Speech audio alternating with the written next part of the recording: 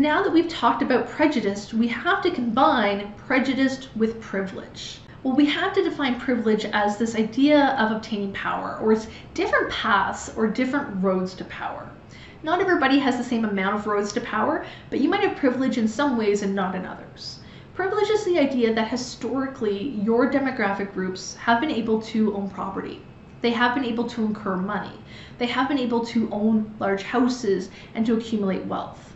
It's the idea that historically your demographic group has been allowed to vote and has been allowed to have laws shape and benefit them. And that historically your demographic group has been able to work outside the home and attain power in other groups. And so privilege can vary from culture to culture and across hundreds and thousands of years. In 2021, as I'm saying this in Canada, we have to acknowledge that for the last 300 or 400 years, one demographic group has held a lot of privilege, and that of course has been white, straight men who have been well educated and of English-speaking background. And so they've had a lot of influence in the laws and in this construction of North American society. Now, privilege is something that can be really hard to talk about. But thanks to Peggy McIntosh, we have a word for it. And moving forward, we're able to identify when certain people seem to have these advantages. Now, just to give you some data to help support this, I want to show you the faces of the individuals that have been included in this unit.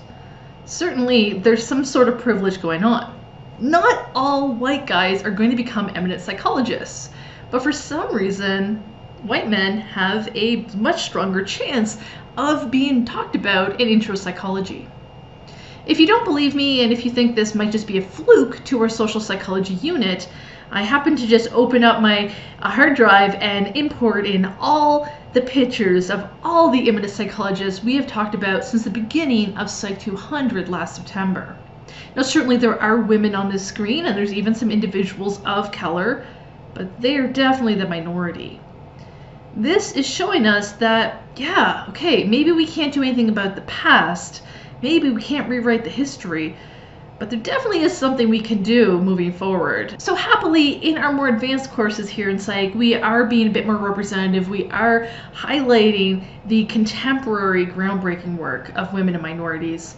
But in intro Psych, unfortunately, a lot of our work is to go over the classics, and we can see that in the history of psychology, we have a lot of individuals who maybe some are working class, maybe some are immigrants, maybe some grew up in single parent homes and they all faced interesting obstacles of their own.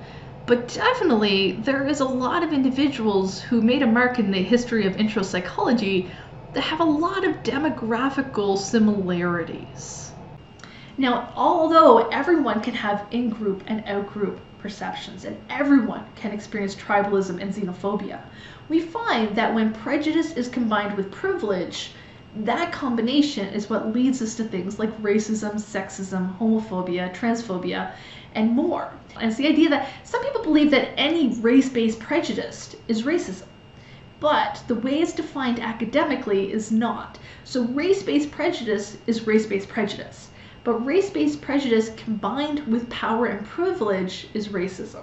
So it's only truly racism when it's coming from someone who has privilege. Race-based prejudice in the other direction is not racism. It's still prejudice and discrimination, but it's not racism. Let's say women are being prejudiced against men. That is still prejudice. That is still gender-based prejudice and gender-based discrimination. However, historically, in Canadians' history, women have not had more power and privilege than men, so that is not sexism. Versus because men have had historical power and privilege, a man having gender-based prejudice against women, that is sexism.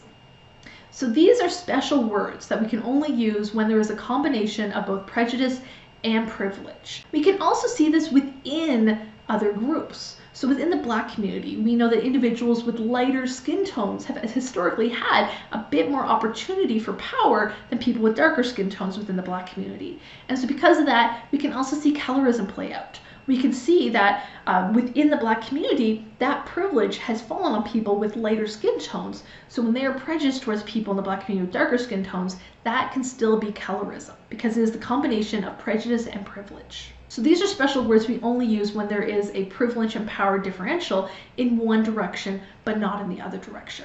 Now, am I saying that all white Christian men are extremely privileged? No.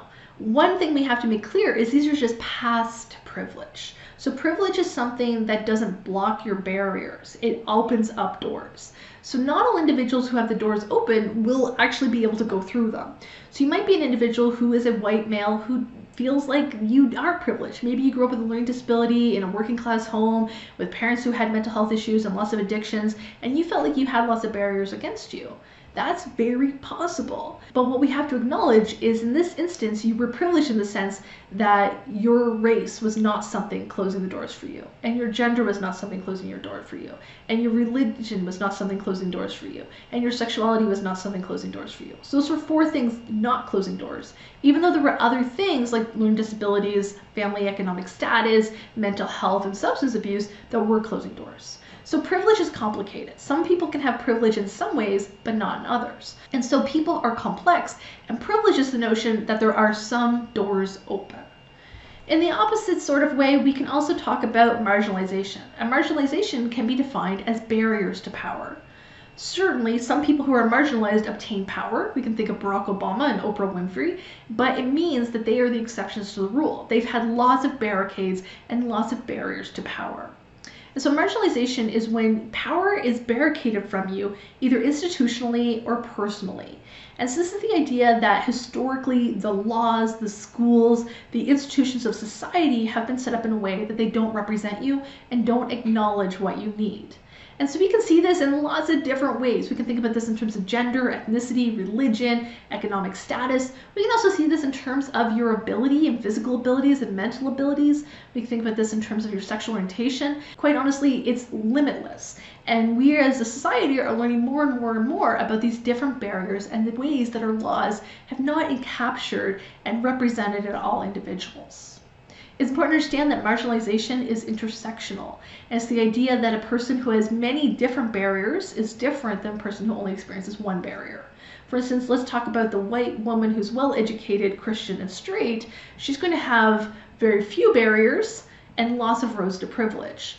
In comparison to a queer black woman who's disabled, there's going to be a lot more barriers. And so this sometimes gets a little bit conflated, and people think they're supposed to count their barriers or that you can add up and determine who's more marginalized than not. But we can't really quantify how intensely these barriers are. We don't really have the language or the science to support that yet. And it's important just to acknowledge that marginalization is real, and marginalization is something that happens and blocks us from power. Now, someone who's marginalized can still get privilege, and someone who is historically privileged can still feel marginalized. But the way that prejudice works is when prejudice is coming from someone who's privileged to someone who's marginalized, because that privilege has the power, that is when it can influence laws, and it can influence the way schools are run, and it can influence society and become more harmful to those people who are marginalized. And that's why prejudice coming from that top-down approach is something we tend to study more often, because it can be things like influence our police forces. It can be things like influence how our foster care system works. And that can be much more impactful.